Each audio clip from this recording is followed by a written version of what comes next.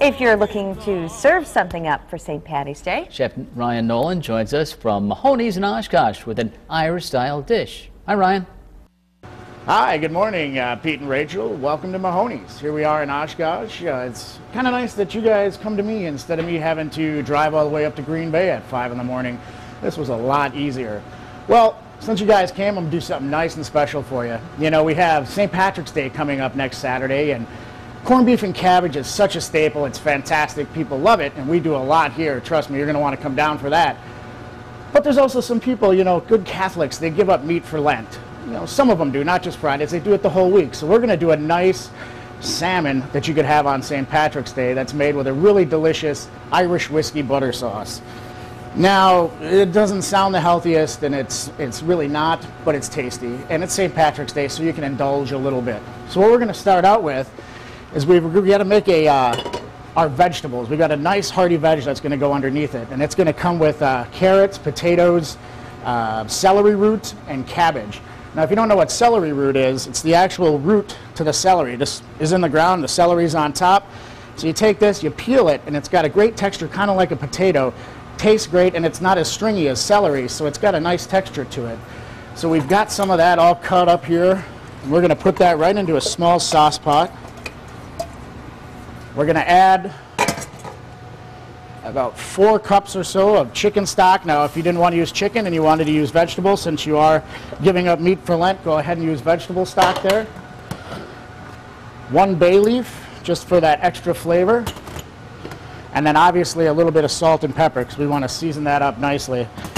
And what we're going to do with this is we're going to just kind of bring it to a boil, turn it down to a simmer, just until our vegetables get perfectly tender, which we magically have right back here. So we'll just move that over there, move that over there.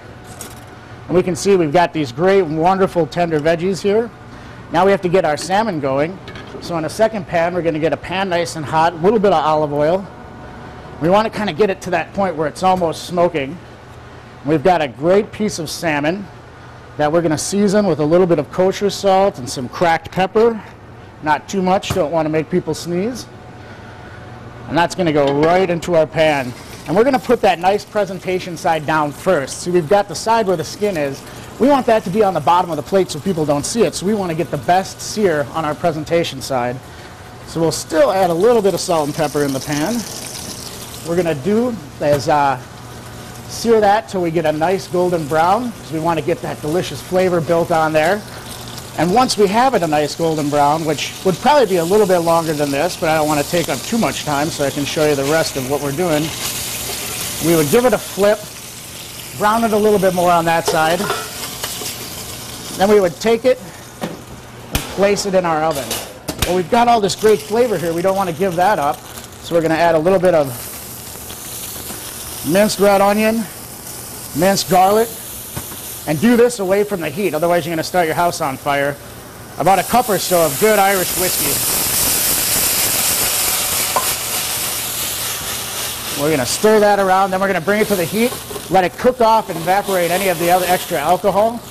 Once that's evaporated, we're going to take about 2 ounces of our cooking liquid from our vegetables. There we go. Add that right to our pan. Stir that around a little bit. And now we're just going to finish this sauce with a little bit of butter. We're going to richen it up a little bit. So we've got some cold cube butter and a little whisk, and we're just going to work that in there, get a nice emulsified sauce. So it shouldn't take too long. Now this sauce is one that once you get the butter in there, you're not going to want to let it boil. So as soon as it starts to boil, it could probably break pretty easily. So we've got it melted, and we're going to just kind of take it off the heat a little bit. Again, we would taste it if we needed to, a little bit of salt and pepper on there. But now we can go ahead and plate. So we're going to have our wonderful veggies from before. We just go in the bottom of a plate or a bowl like that. Want to get that bay leaf out of there so nobody hurts themselves. And then we have our salmon in the oven, which is a beautiful golden brown now. And I can't find my, oh, here it is. So we're going to go with that right on top. And then we've got our delicious Irish whiskey butter sauce. Just around there. A little shaky this morning. That's all right. Too much coffee. And then, just to finish it off, to give it a little extra pop, why not a little bit of the fresh whiskey? A little bit more than I wanted, but it's always good. We'll put a little bit of basil oil in there for some green Irish color. And there you go. If you wanted to, you could garnish that with some fried leeks or maybe some fried potatoes. But a great Irish whiskey salmon for St. Patrick's Day.